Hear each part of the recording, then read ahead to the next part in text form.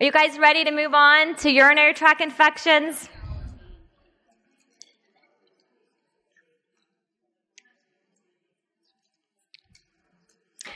Should we do another giveaway of our wonderful resource manual? Okay, the first one or two to the mic. All right, I have to think of something. Okay. This is a yes or no and a brief explanation. April 1st, Mr. Smith has a positive urine specimen that's positive for MRSA. And we report that to NHSN because it's the first MRSA specimen for the month. Then on April 7th, he has a positive MRSA blood culture. Do we report that and why? Oh, you have to go to the mic. Run.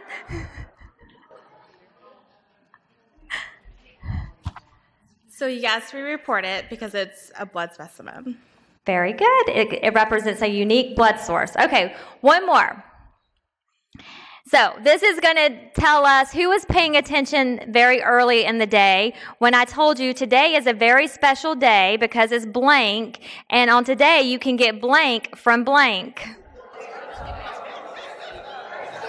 Go to the mic. First day of spring, free ice cream cone from Dairy Queen. All right, there you go. Dairy Queen is going to love me. Okay, so you ladies see me after the session, and I will have your manuals for you. Okay, we're going to move on to healthcare-associated infection module for urinary tract infection reporting.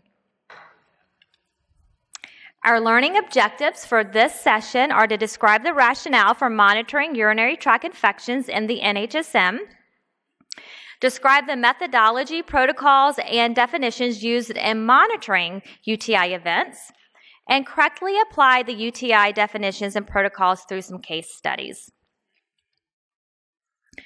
Why monitor urinary tract infections in long-term care facilities? Well, as Janita pointed out earlier, UTIs are the most frequently reported infections in nursing homes, and we all know that they are driving up our antibiotic use among residents and causing what?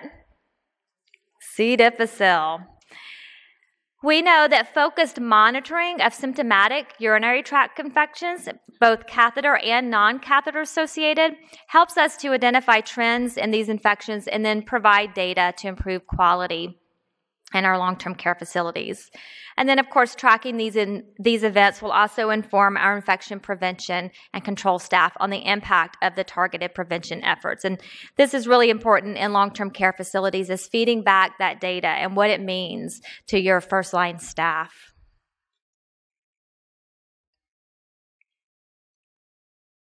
By reporting UTI events into the NHSN, facilities have access to calculated rates of UTIs among all residents in the facility, and this includes catheter-associated and non-catheter-associated urinary tract infections. Facilities are also able to identify which residents are more prone or more susceptible to getting UTIs, and this includes organisms that are most prevalent in the facility associated with urinary tract infections. Facilities are also able to monitor antibiotic use for UTIs in their facility and, again, assess the impact of prevention efforts over time in the facility.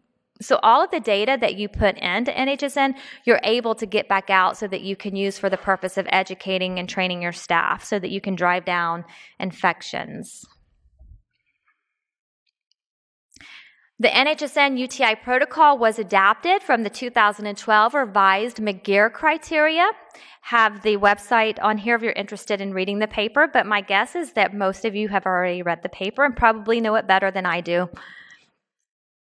Here is the website to the urinary tract infection information. Again, if you look on the left navigation bar of our homepage, you can see that there's a section specifically for surveillance for urinary tract infections. You can click this, or you can also click directly in the box, and that takes you to our trainings, our protocols, our forms, table of instructions, supporting materials, etc. I think most of us would agree with this, that UTI prevention begins with surveillance. We must know the problem before we can put solutions in place to resolve that problem, and we get this information through data.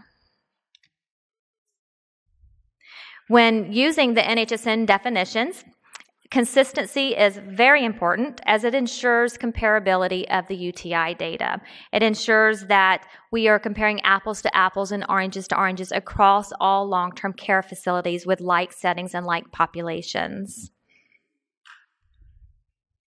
There are some important conditions that should be met when applying the NHSN UTI surveillance definitions. First is, are the symptoms new or acutely worse?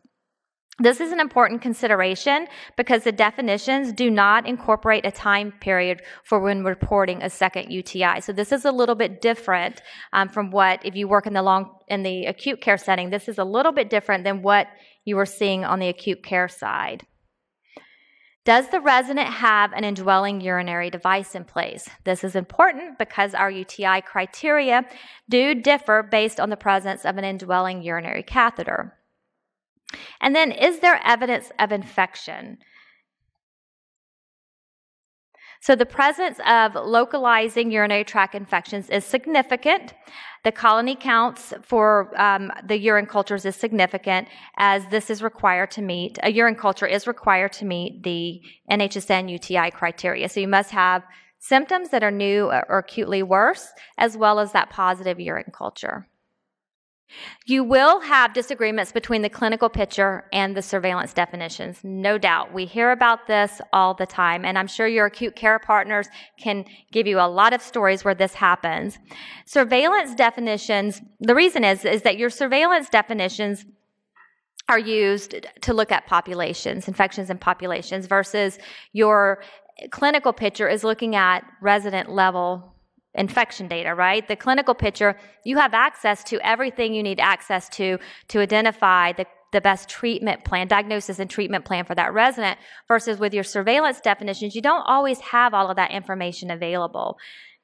It is important that if you do have a clinical disagreement, that for NHSN reporting, that you do follow the NHSN protocol exactly. Again, we're comparing apples to apples and oranges to oranges, so we need to make sure that the users are reporting objective data, or as objective as we can get data, and that is comparable between facilities.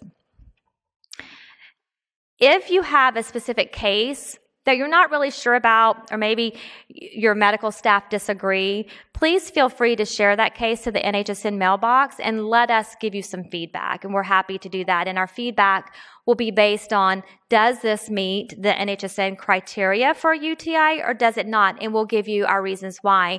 And then we have a lot of users who will do that, and we'll provide you the feedback for you to take back to your administrators if need be. And these questions can be submitted to nhsn@cdc.gov. NHSN UTI criteria are available for certified skilled nursing facilities and nursing homes, intermediate chronic care facilities for the developmentally disabled.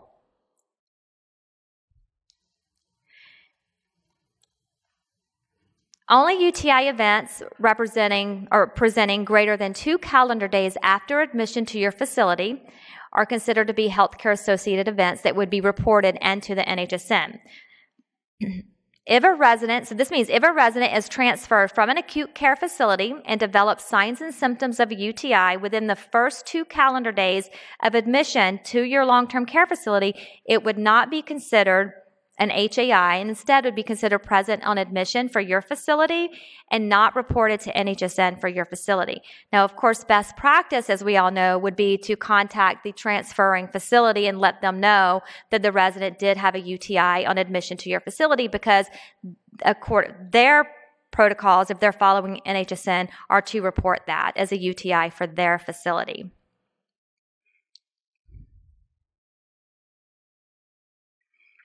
Here's these requirements again. Again, the NHSN monthly reporting plan must be completed for the calendar month in which the facility will enter UTI data.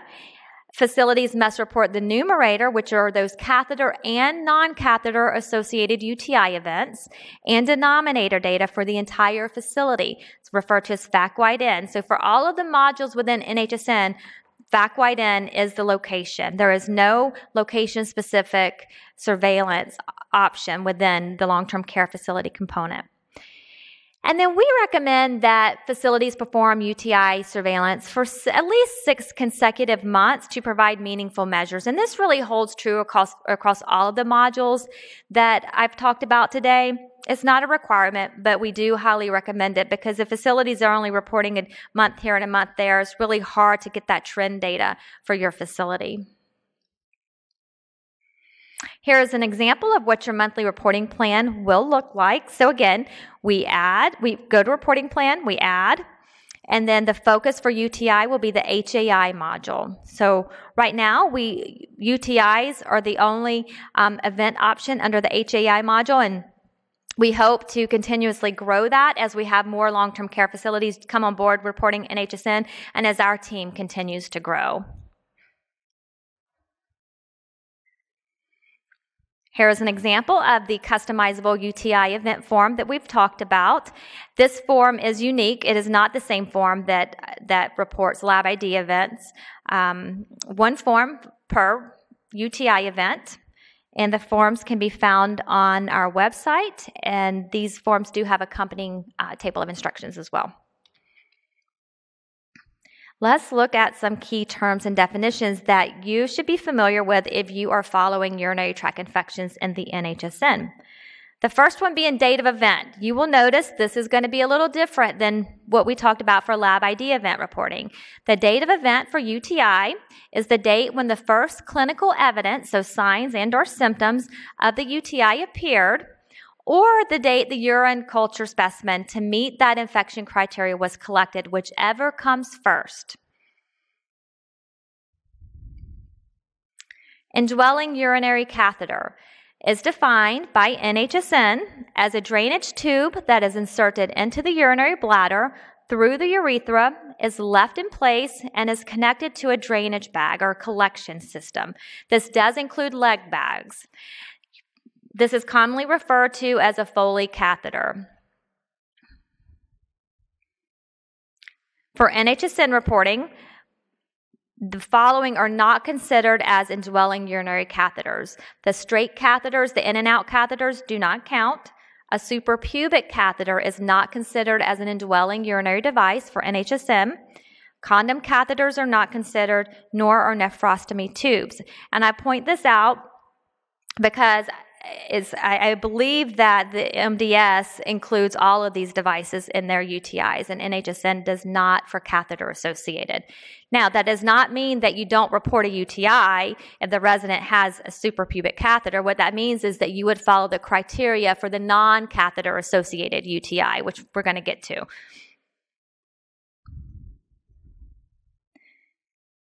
Okay, there are 2 specific types of UTIs in the NHSN module. There's the symptomatic UTI, referred to as SUTI, and then there's the asymptomatic bacteremic UTI, referred to as a BUTI. Within each of these specific types of UTIs, they include both catheter-associated and non-catheter-associated UTI events, which means that if you're following the module, your facility must report all UTIs irrespective of an indwelling catheter being in place. A symptomatic UTI, or SUTI, is defined as a resident demonstrates signs and symptoms that localize that infection to the urinary tract. These events can occur, again, in residents with or without an indwelling urinary device.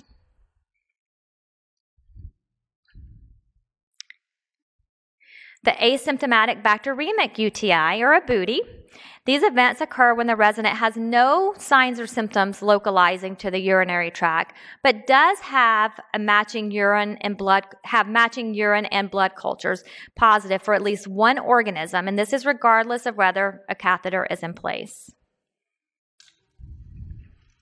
Okay, next we're going to talk about the catheter-associated symptomatic urinary tract infection criteria. When conducting surveillance for CASUTI, we call it catheter-associated UTI, there are some questions that you would want to ask yourself. First, does that resident have an indwelling urinary device that was in place for more than 2 days and present on the day of event or the day before the event? If so, Does the resident have one or more qualifying, and I mean NHSN qualifying, Cassuti signs or symptoms? And does that resident have a urine culture that meets the NHSN criteria? If so, then you are likely looking at a catheter-associated symptomatic urinary tract infection, or Cassuti. I want to look closely at the colony count of bacteria requirements for a Cassuti. If a urinary catheter is in place at the time of specimen collection, then a positive urine culture will be defined as positive urine culture with equal to or greater than 10 to the 5th colony-forming units per milliliter of any number of microorganisms, at least one of which must be a bacteria of equal or greater than 10 to the 5th, or 100,000. On your handouts, there is a typo. Please correct the symbol. I think the symbol I have just greater than 10 to the 5. It should be greater or equal to 10 to the 5. And it would just be if you printed the handouts from the website. If a urinary catheter is not in place at the time the specimen is collected, but was removed within 2 calendar days, the resident can still meet Cassuti criteria if there is a voided urine specimen with equal to or greater than 10 to the 5th or 100,000 colony-forming units of no more than 2 species of microorganisms. And again, at least one of those organisms must be of bacteria.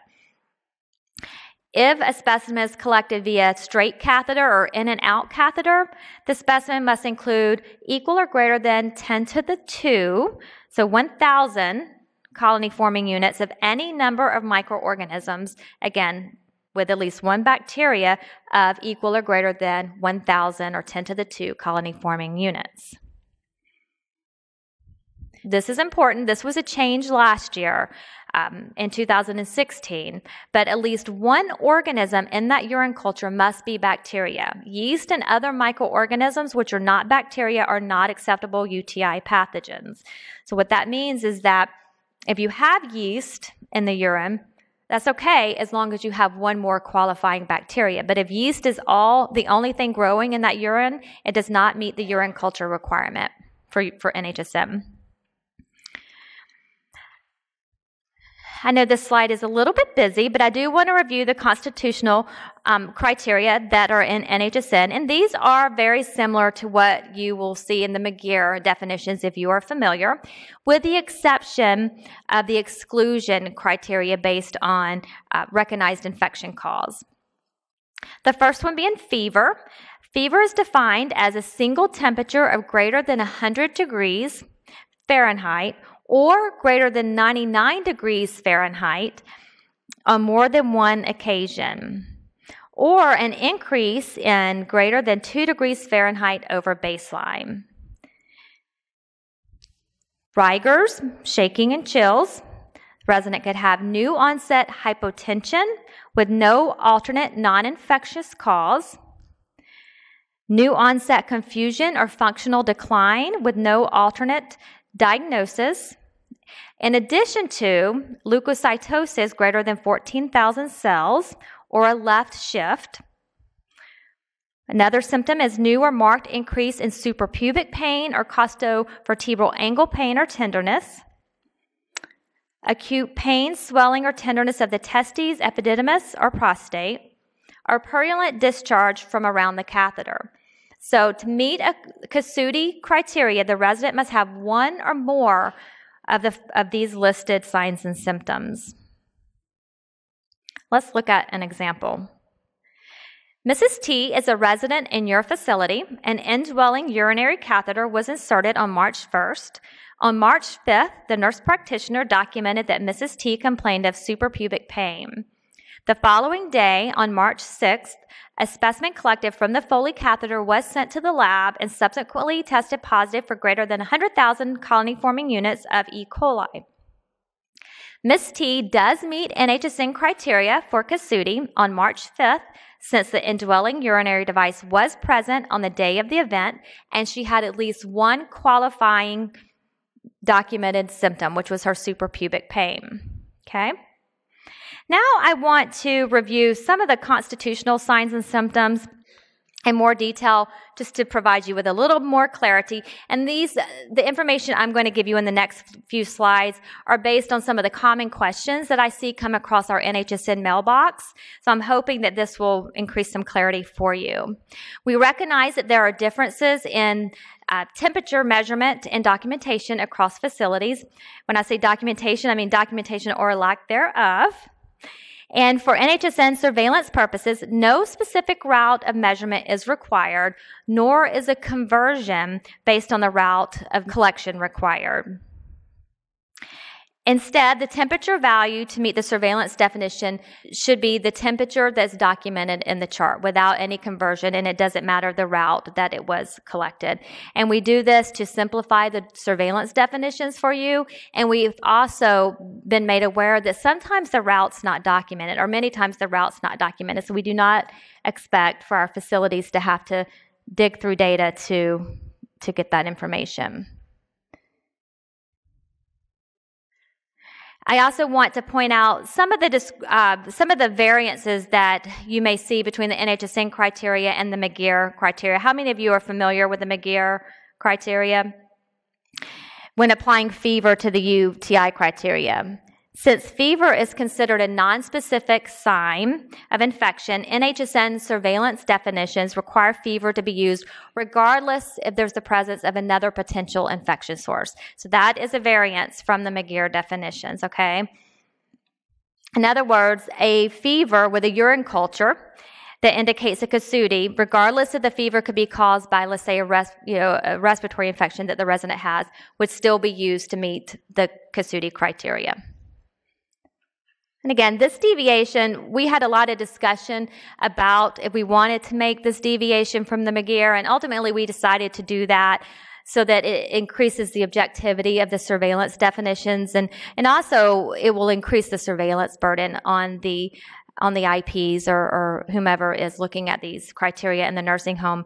I know that our hospital partners, before this was put into place, the IPs had reported that they spent a lot of time, hours of time, searching the charts for another cause of infection so they would not have to report a UTI or another infection. And we don't want our nursing home IPs to have to go through the same torture. I get a lot of questions about how do you define baseline?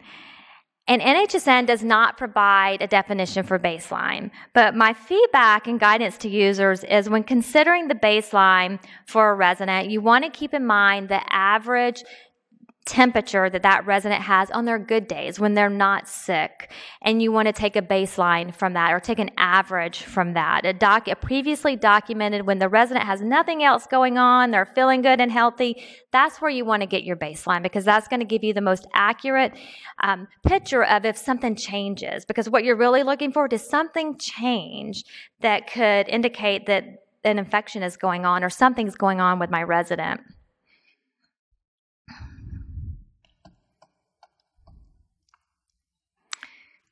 Hypotension.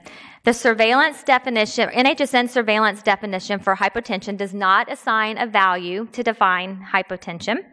For this reason, facilities should use the vital sign parameters as stated in your policies and procedures. What that means is if it's documented that 100/50 is considered hypotension for Ms. Smith, then it is considered hypotension for Ms. Smith, because NHSN does not define what that value is. So you will need to depend on your policies in your facility to define a hypotensive case.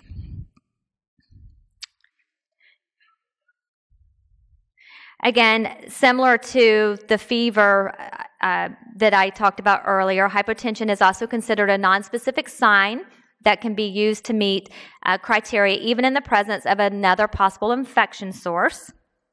However, hypotension can be excluded or should be excluded if there's a documented non-infection source, such as a new medication known to cause hypotension or the resident has a cardiac event. That would be the only exception in attributing the hypotension to another source, is if it's non-infectious. New onset of confusion. We recognize that McGear and MDS have very specific parameters to define new onset of confusion. We have kept it very simple for NHSN reporting. For NHSN, you're looking, has the resident had an acute change in his or her mental status? Something new is happening, something that wasn't there yesterday or last week. That is what you're looking for. We are not asking you to meet the same parameters or criteria that are outlined in McGear.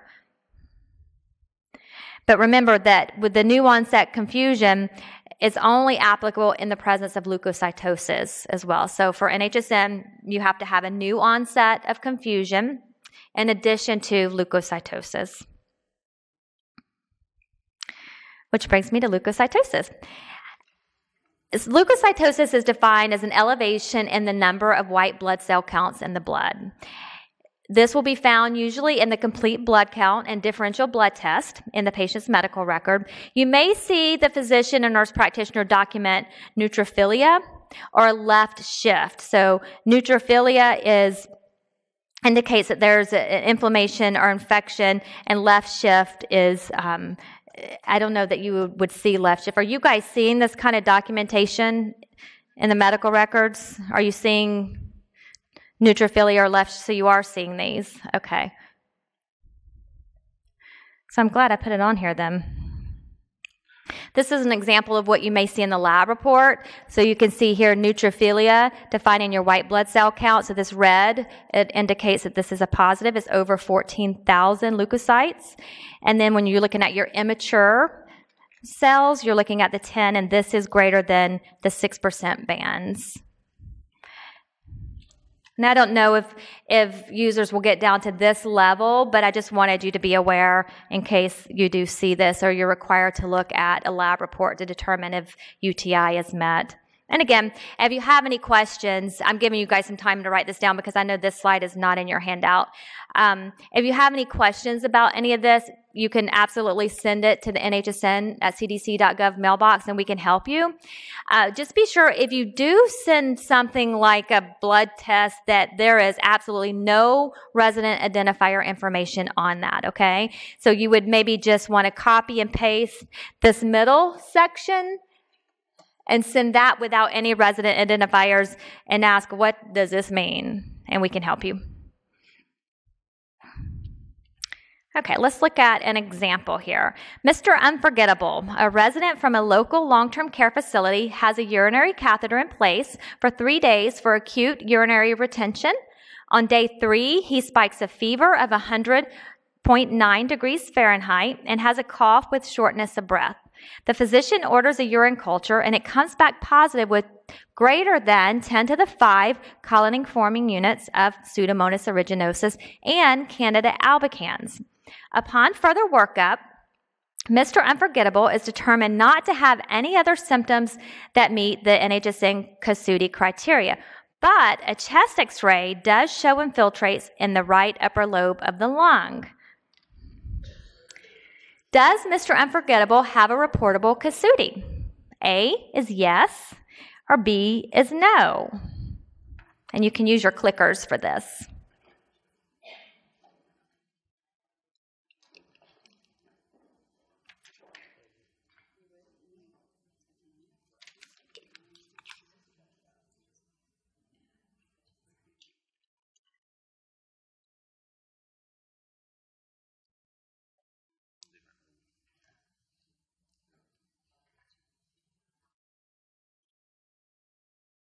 Okay.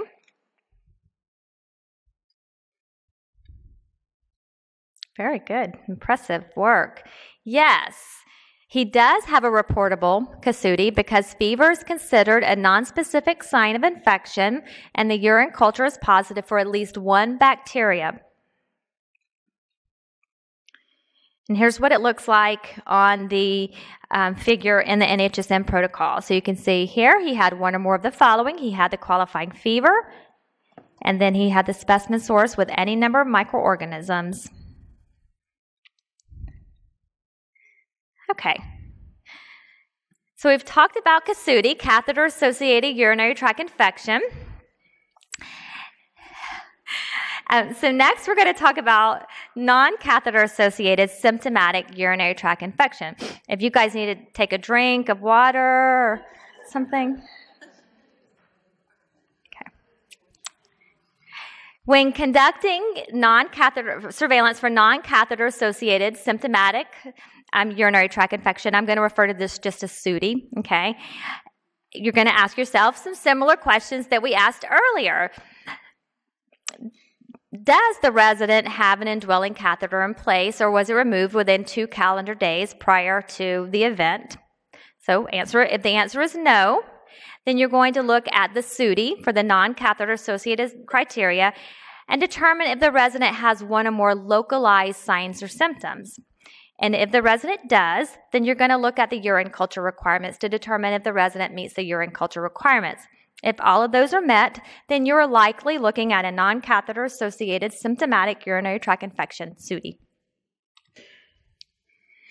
Since there are 3 sets of criteria for SUTI, I thought it would be easier, instead of breaking these out into individual slides, if I just used this figure. This figure is available in the UTI protocol and also in the resource manual. I recommend that you print this, have this available when you're conducting surveillance and entering data into NHSN, because it will make your life so much easier. The resident can meet criteria 1 with acute dysuria, so burning upon urination, or acute pain, swelling, or tenderness of the testes, epididymis, or prostate. If the resident does not meet criteria 1, you always have criteria 2. So in criteria 2, the resident can have either of the following: either fever and or leukocytosis, so just one of those, and one or more of the following: costovertebral angle pain or tenderness, new or marked increase in suprapubic tenderness, gross hematuria, new or marked increase in incontinence, new or marked increase in urgency, or new or marked increase in frequency. If the resident does not have a fever or leukocytosis, but the resident does have 2 or more of those same signs or symptoms, the resident can meet criterion 3. In addition to meeting one of these criteria, the resident must also have that qualifying urine culture, as we've already talked about. Let's look at an example. Mrs. T, a resident in your nursing home, on March 1st, she developed an increase in incontinence and new suprapubic pain. Later that day, a Foley catheter was inserted. The following day, on March 2nd, a specimen collected from the Foley catheter was sent to the lab and subsequently tested positive for greater than 100,000 colony-forming units of E. coli. Mrs. T does meet criteria for a SUTI, but it is not considered a CUSUTI because the Foley catheter had not been in place for greater than 2 calendar days on the date of event, which was March 1st. Okay, now let's test your knowledge. The clickers will work, hopefully, for this question. On day 1, Mrs. Unforgettable, a long-term care resident, complains of burning when she urinates and states that her urine looks and smells funny. She has not had an indwelling urinary device in the past month. However, a straight catheter was used 3 days ago for urinary retention. On day 2, a clean catch voided urine specimen was collected. On day 3, no symptoms are documented. Day 4, the urine culture is positive for mixed flora, E. coli, and Candida glabrata, 10 to the 5th colony-forming units. Is this a reportable SUTI? Yes, because she has acute dysuria and the urine culture is positive for at least 1 bacteria. Or B, no, because the urine culture grew more than 2 species of microorganisms.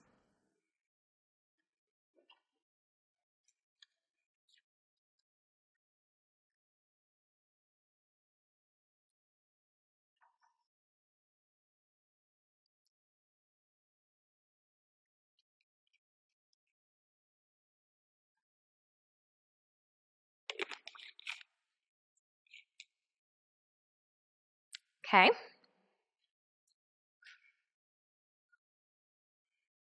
Impressive work. This one was tough.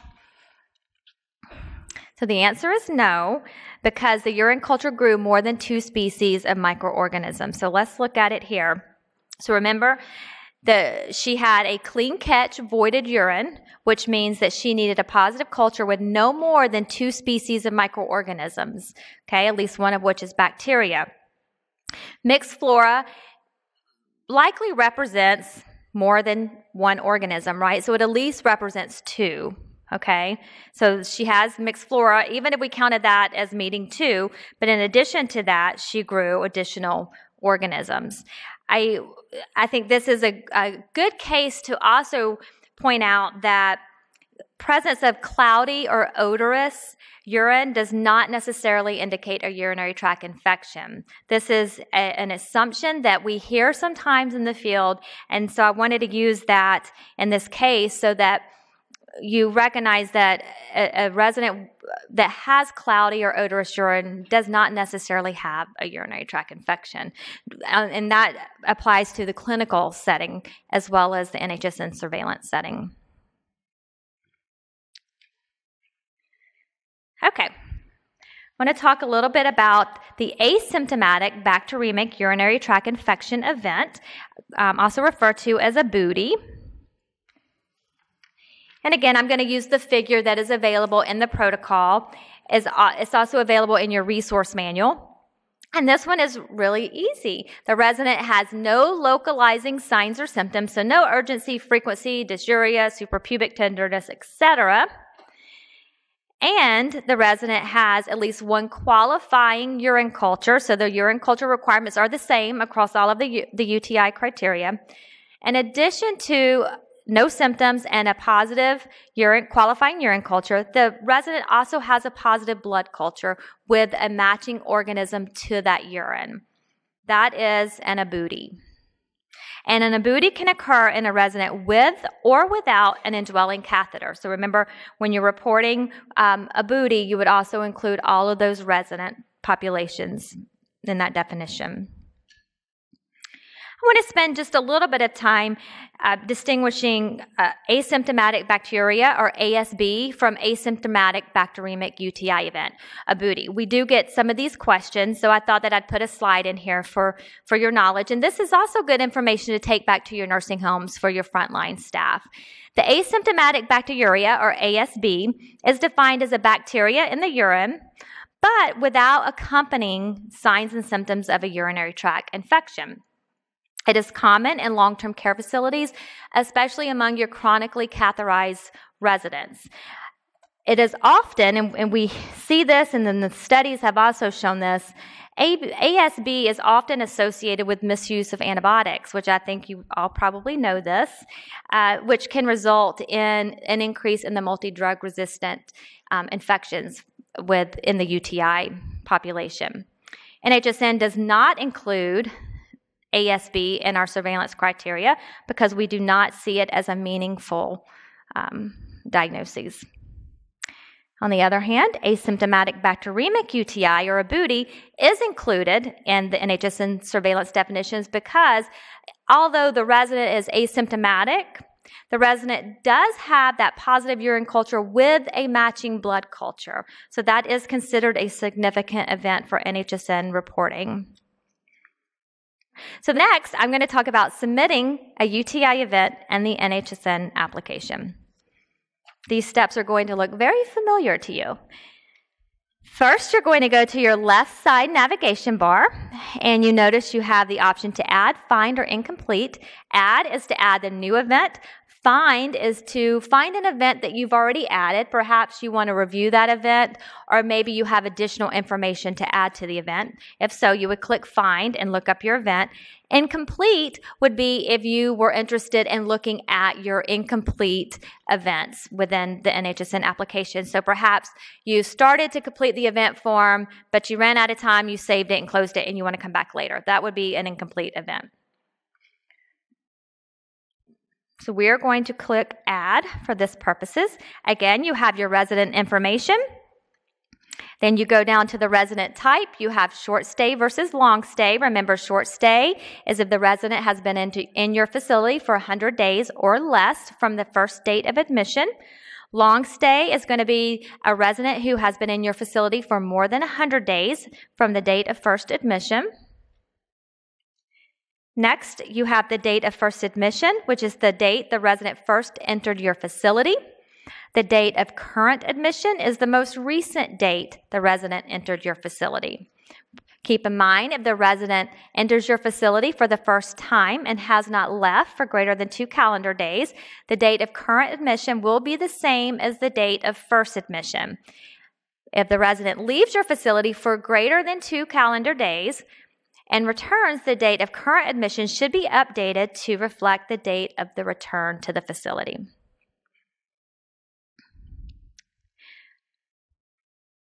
We talked about this. I actually reviewed this example in an earlier session, so it's in your slides. I'm not going to review it again. It's the exact example, so for time, we're going to keep moving forward. Okay. Event type. This is a little bit different from the lab ID. So for submitting a UTI event, for event type, you will select UTI, urinary tract infection. And then for date of event, this is defined as the date when the first clinical evidence or signs and or symptoms of the UTI appeared, or the date the urine culture specimen used to meet the infection criteria was collected, whichever comes first. Next, you will select your resident care location, and this is the location of the resident on the date of event. And remember, these locations are the locations that you set up during your initial NHSN setup after enrollment, and these are the same across all reporting modules. Primary resident service type. Select the NHSN primary resident service type on the date of event. And again, these are defined, NHSN defined locations that are located in the protocols under supporting materials.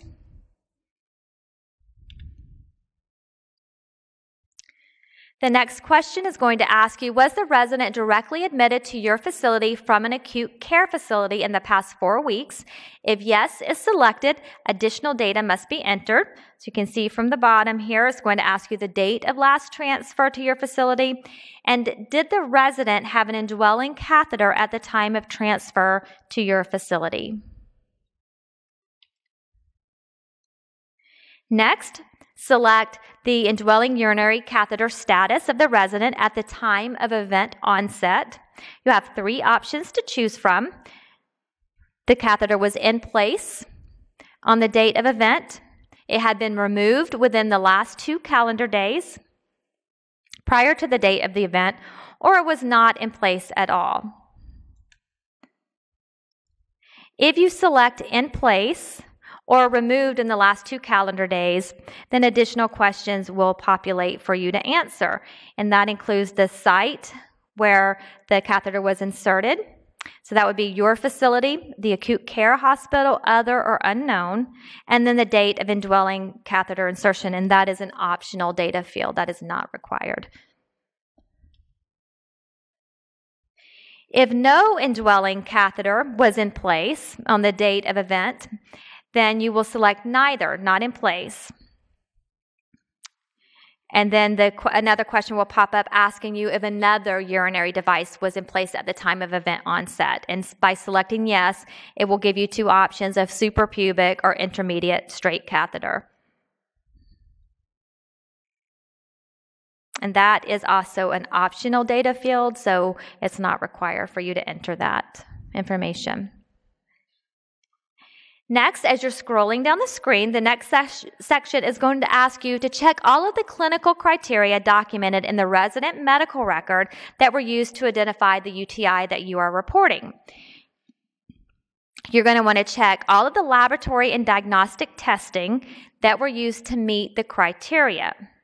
And remember, what you check on this in this section must match the criteria in the UTI protocol. So if I check fever and I check specimen collection, What happens next is the application will use the internal business rules, and it will look at the catheter status of that resident that you selected on the prior screen, in addition to the signs and symptoms and laboratory diagnostic, and it will auto-populate for you the specific event. So it will define the UTI event for you so that you don't have to think about it, okay? So in this case, I reported that the resident did have an indwelling urinary device, and I met the specific signs and symptoms that are needed to meet CASUTI, and the application defined the event for me.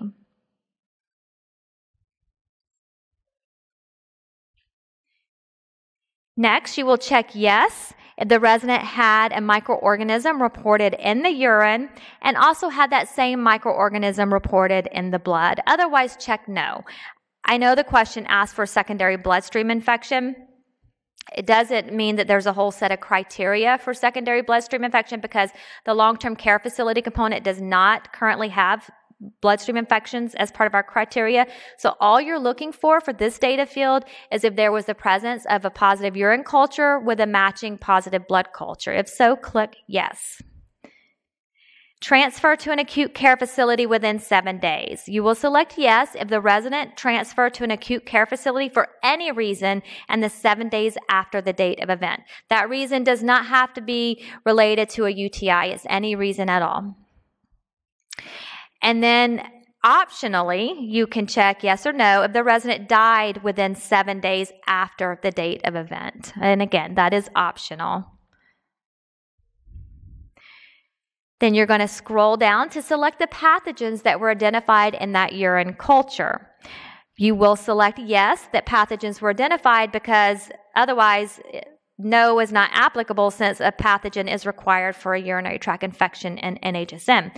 So select yes. And then you have the option to enter up to 2 pathogens in a UTI without a positive blood culture. But if you did identify that the resident also had a positive blood culture, you're going to have 3 options for pathogens to enter here. So you will enter the pathogen, and when you click on this down arrow, it's going to give you a long list of pathogens to scroll to and find your pathogen, and then you're going to select your susceptibility data based on what's in your laboratory report. I have a little key over here for you. If you're having problems understanding the abbreviations of the drugs or some of the abbreviations, other abbreviations, if you go to the form, the urinary tract infection event form, I think it's the very last page, has all of these acronyms and abbreviations listed for you. And then the last part of adding a UTI event are the 2 additional optional custom fields and comments. And remember, custom fields is a great option, but you must set that up before you report at least one event. And once you set up your custom field options, then it will populate for every event after that you enter. And then comment section will always be available for you to enter free text for internal use in your facility. Okay. Next, we're going to talk about denominator data for the urinary tract infection module. There is one form available to allow users to capture daily and aggregate denominator data for the facility. You will use one form per month. And again, it allows a daily count in your facility, and then at the end of the month, you would enter the sum, the aggregate total, into the NHSN application. And for your denominator data, you're looking at your number of residents for the month, number of residents with a urinary catheter during the month, number of new antibiotic starts for UTI indication, and number of urine cultures ordered.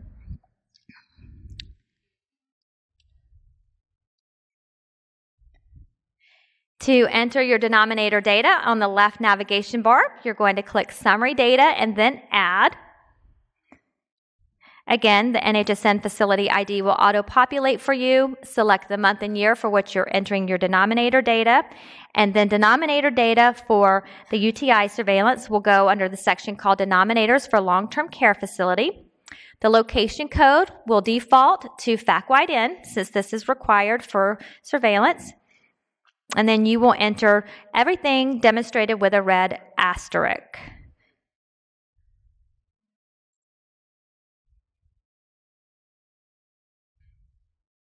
I want to go through these denominator questions just to give you a little bit additional clarification. Resident days is the total number of residents in the facility for the month. Do not include residents for whom a bed is being held, but they're not actually in your facility. So the resident needs to be present in your facility to be included in total resident days. Next, urinary catheter days. For each month, enter the total number of residents in the facility who had an indwelling urinary device. Keep in mind that the count does not include non-indwelling urinary devices such as your in-out straight catheter. It does not include condom cath, suprapubic cath, or nephrostomy tubes. We've talked about the report no events, and this is if your monthly reporting plan indicates that you are following UTI surveillance for the month, but you were lucky and your facility did not have any UTIs to report for the month. You would simply check report no UTIs in the box. And you can see in this screenshot here, there's no red asterisk and it's grayed out. So would we put a check mark in this box? No, because what this means is that we did report at least one UTI for the month, so it's disabled. Okay, the new antibiotic starts for UTI indication.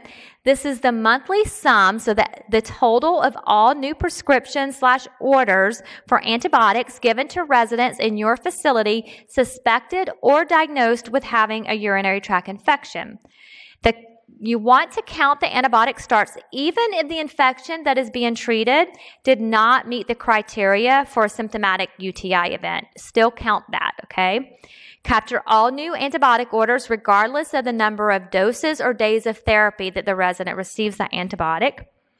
Do not include antibiotic courses that are started by another healthcare facility prior to the resident's admission or readmission back to your facility, even if the resident continues with the antibiotic while in your facility. So this variable is only looking at new antibiotic starts or orders that take place in your facility. Number of urine cultures ordered. For each month, you want to add the total number of urine cultures ordered in your facility. You want to include new urine cultures ordered for a resident, regardless if the resident had a UTI meeting the NHSN criteria. Do not include urine culture orders by another healthcare facility prior to the resident's admission or readmission back to your facility. So this is specific to the orders that come out of your facility.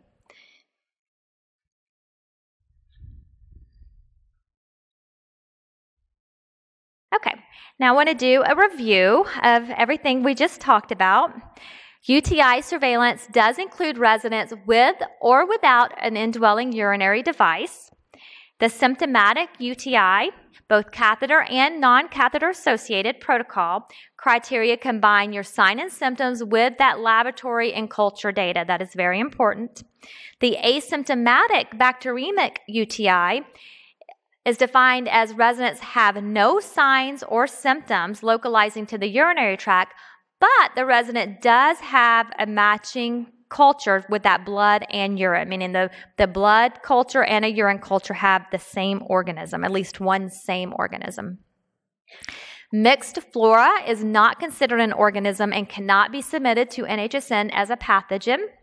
Yeast cannot be reported as an organism for a UTI. A urine culture with yeast can be included only if the urine culture also has at least one qualifying bacterium. To determine or to be considered catheter associated, the catheter must be in place for a minimum of 2 calendar days, and that means the day the catheter is inserted equals day 1. And it has to be in place at the time of the event, so on the calendar date of the event, or removed within 2 calendar days prior to event onset. The date of event is the date when the first clinical evidence, such as signs and or symptoms of the UTI appeared, or the date the specimen used to make that diagnosis was collected, so that positive urine culture was collected, whichever comes first. Infection should be attributed as a healthcare-associated infection to the long-term care facility if there is no evidence of an incubating infection at the time of admission to the facility. And you want to look at clinical documentation of appropriate signs and symptoms, not just at your culture data when you're looking at evidence of infection on admission. And the clinical onset occurs greater than 2 calendar days after admission to your facility. And remember, best practice is to report any present on admission urinary tract infections. Report that back to the transferring facility so that they can investigate and include those infections in their numbers. As a reminder, at the present time, the long-term care facility UTI protocol does not have a set time period for which only one UTI may be reported for the same resident. So this is very different from our acute care partners if you all follow the patient safety component as well. So following a UTI, which is either present on admission or healthcare associated, it's important to look at all of the clinical information that you have available to determine if that resident develops a new UTI. Okay, so some examples of documentation that may be important to look at in the medical record is, did the signs and symptoms resolve? Did the resident complete antimicrobial therapy? And was there a time period that the resident was asymptomatic? And then all of a sudden, things change. There's new onset of urinary tract signs and symptoms. A new urine culture is positive. And those are just some examples. Again, this is one of the scenarios that you can certainly feel free to submit those cases to NHSN and we can help you. And we do, these are the kind of cases that we do get submitted to us, and we're more than happy to help you troubleshoot and determine if it should be considered a new infection or considered a continuation of the prior infection. Okay, ready to check your knowledge? Case scenario 1. If DHQP Nursing Home is interested in submitting UTI data into the NHSN for only the dementia unit, which locations must be selected when setting up the NHSN monthly reporting plan? A, the dementia unit if it has been mapped in the NHSN as a resident care location. B, facility-wide inpatient must be selected on the NHSN monthly reporting plan, and UTI surveillance must be performed in all resident care locations. Or C, facility-wide inpatient must be selected on the NHSN monthly reporting plan, but the facility can limit UTI surveillance to include only that dementia unit.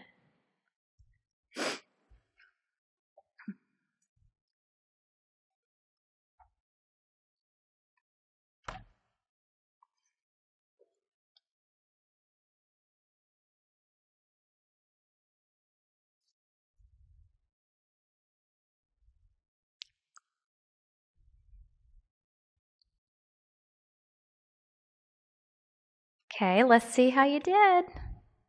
Okay. So the correct answer is B.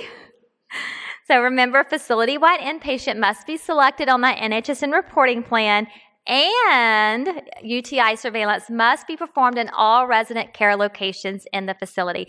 I know C is wishful thinking. I'm going to forgive that one.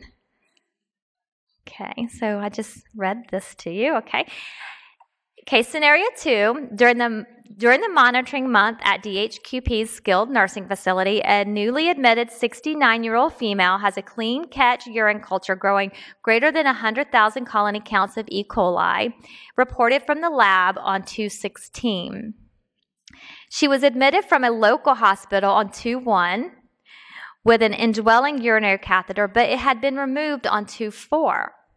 Medical record was reviewed and showed she had fever of 101 degrees Fahrenheit, new incontinence, sweating, and suprapubic tenderness on 2/13. A urine culture was ordered and a clean catch voided urine was collected on 2/14. This is going to be a lot to remember on the next page.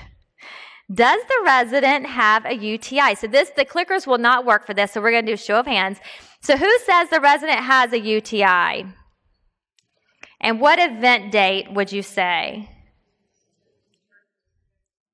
So yes, she has a SUTI 213 because this was the date when the first clinical evidence appeared, right? Is the SUTI event catheter associated? Who says yes? No? Okay, you're correct. No, because that urinary device was removed greater than 2 days prior to event onset. What was her resident type? Short stay or long stay? Remember, she was newly admitted, so she'd be what? Short stay. Okay. She was in the facility less than 100 days. Okay, and here's the example here. And I don't think you guys have this in your handouts, right? But I think we're going to make all these answers available to you with the justification. Case scenario 2. What if the resident had the same sign and symptoms, but the urine culture grew greater than 100,000 colonies of E. coli, less than 50 colonies of Klebsiella, and mixed flora? What then? A, this resident would be considered as having a superinfection. B, the NHSN UTI definition is not met, and a UTI should not be reported. Or C, the NHSN UTI definition is still met, and a UTI should be reported. So your clickers will work for this one.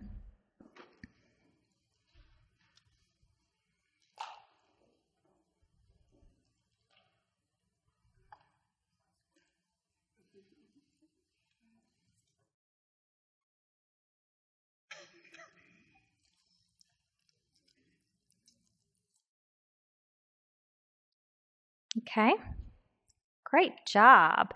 B is correct. Nothing. So this is a resident without an indwelling catheter. She had the fever, correct? She also had at least one of these, but she ended up having two. She had increase in suprapubic tenderness. She also had new or marked increase in incontinence and the urine culture requirements of no more than 2 species of microorganisms. Good job. Define the date of event for a UTI. A, date the urine culture was collected. B, date when the first clinical evidence of infection appeared, or the date the specimen used to meet the infection criteria was collected, whichever comes first. C, the date the urine culture is ordered, or D, whatever date I decide is correct. I know I'm going to see some D's on this.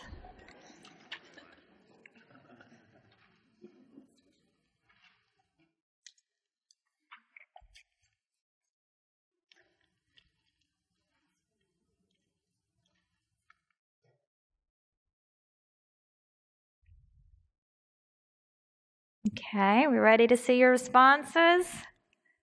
Huh, very good. 3% of you are really confused. So B, the correct answer is B. The date the first clinical evidence of infection appeared or the date that specimen was collected, whichever comes first. Okay, case scenario 4. A resident had a Foley catheter in place for 3 days and had documentation of new suprapubic pain on March 1st. The resident had a urine specimen collected and sent for culture on March 3rd that was positive for greater than 100,000 colony-forming units of E. coli. What would be the date of event? A, March 1st, since this is the date of symptom onset and it occurred before the date of the culture collection. B, March 3rd, since this is the date the urine culture was collected, or C, the date the urine culture results were reported.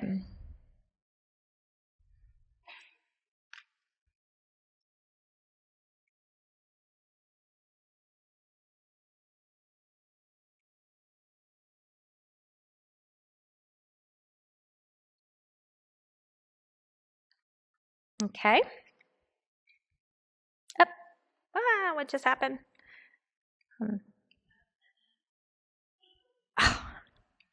Oh, there we go. Okay. Good job. A, March 1st, since this is the date of symptom onset and it occurred before the date of culture collection. Great job. Let's go on to case scenario 5. Mr. T is a 94-year-old resident in the facility. He has a history of multiple medical issues. On 3/3, blood, urine, and foot cultures were collected. You received the following lab reports reported on 3/5. Blood culture was positive for greater than 100,000 of Streptococcus pyogenes. A urine culture was positive for greater than 100,000 of Streptococcus pyogenes. And then a foot culture was positive for Pseudomonas aeruginosa. Mr. J does have an indwelling catheter that has been in place for the past 10 days, but you do not find documentation indicating signs or symptoms of a urinary tract infection. So all you have is the positive lab results. Does Mr. T have a UTI? A, no, because he does not have signs or symptoms of a UTI. B, yes, he has an ABUTI. Or C, I'm not sure.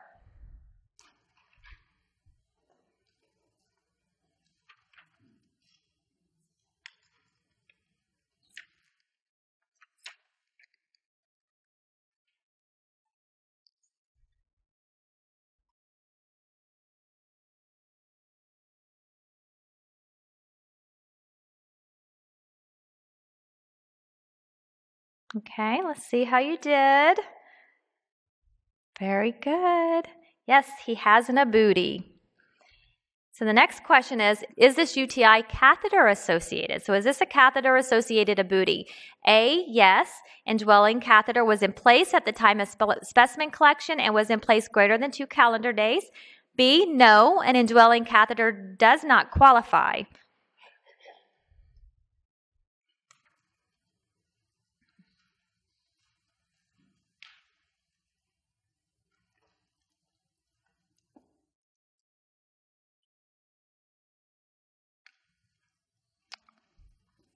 Okay, let's see how you did. Great job. Yes, an indwelling urinary catheter was in place and had been in place, I think he said, for 10 days. Good job. So here is the example answers here.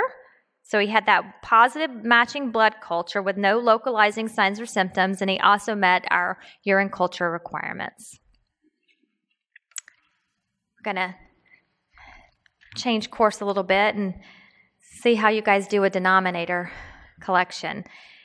Based on this information, we had our indwelling urinary catheter count at 12 noon on May 2nd. So we did our catheter count at 12 noon. How many catheter days do we have if you look at this table?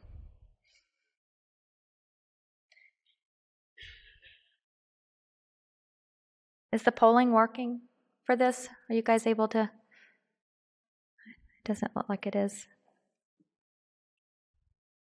It's not working. Okay, how many of you say A? 6, 5, 4, 3, 2, 1. Oh, we have a trick question here. The correct answer is 3. Here's why. So room 101 had an indwelling catheter. Room 104 has an indwelling catheter.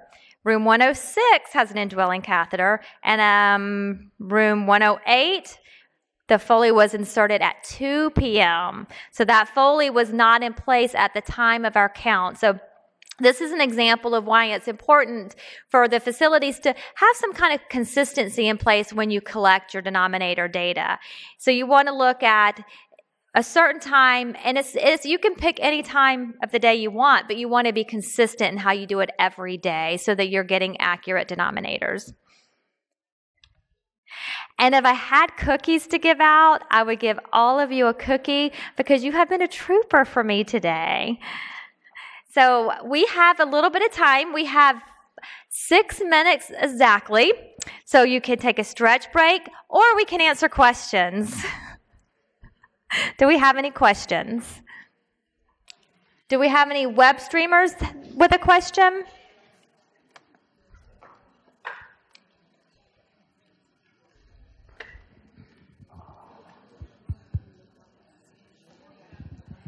Okay, sorry. We had a couple of questions from the web stream audience on how a skilled nursing facility in a swing bed situation would fit into the device-associated UTI reporting. So is this a swing bed in the skilled nursing facility? So that is a great question. And I'm not sure that I can answer that question. I guess it would depend if the swing bed was which unit the swing bed was located in. So if the swing bed is located in 1 South, then the data collected in that bed goes into 1 South data, regardless of if different nursing staff take care of that bed. Does that make sense? So it's dependent on the location of the bed.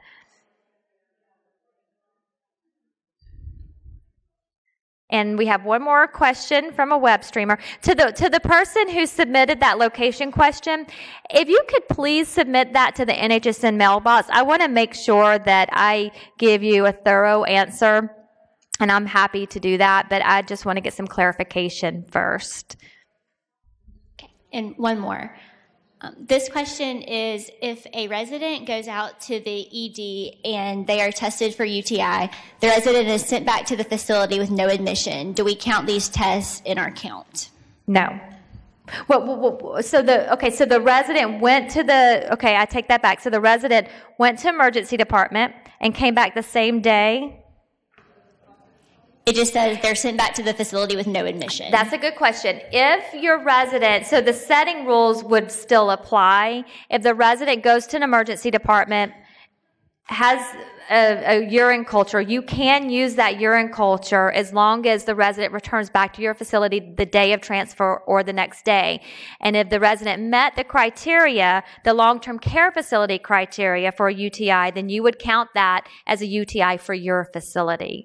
Now, if the resident was admitted to that acute care facility, the UTI does not count against your facility, only if it's an outpatient situation. Good question. Okay, so Elizabeth Mungai is up next, and she is going to bless you all with wonderful analysis tools and tips and tricks. But before Elizabeth talks, we have one more question. Is this on? Oh, hi. I'm Pam Webb from Great Falls, Montana.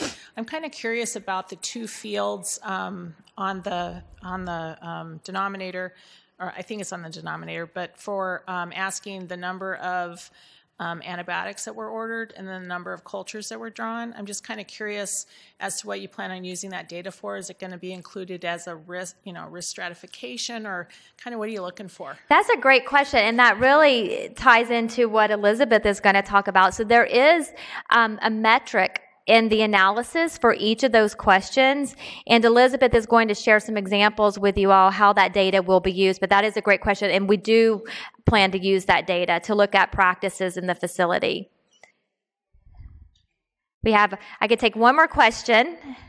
I just wanted to clarify. So for the antibiotic use, you said that you put that in even if it doesn't meet the NHSN UTI definition? Correct. So theoretically, you could have a facility with 0 NHSN UTIs, but multiple or a single or multiple antibiotic use in that category. Correct. And that is one of the metrics that are being looked at, is how many cultures are ordered versus how many UTIs are actually identified, how many antibiotics are ordered in comparison to the rates of UTIs that you're seeing in your facility.